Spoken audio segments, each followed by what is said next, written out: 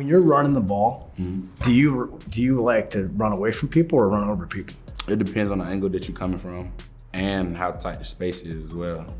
It just depends. And the mentality, like, if we kind of like need a spark or anything, then I'm gonna run you over. I mean, I'm not trying to get hit for sure, but if it's just one of them things where I need to get my guys going, get pumped up and get some momentum going, then if we're in a tight space, then it's one-on-one. Do you ever consider like how big that person is?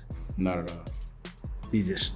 Not at all. It's me versus you. Like, you gotta make a business decision at that point. So, I mean, my mind already made up. Once I'm running the ball and I see her, my mind already made up. It's up to you to make your mind up. If we're in a tight space now, I'm gonna see. We're gonna see. May the best man win. In the gun, gets the snap, rolling left, gonna keep it. Jefferson leaps at the goal line. Touchdown, Arkansas! Touchdown, Arkansas! 6 yards out.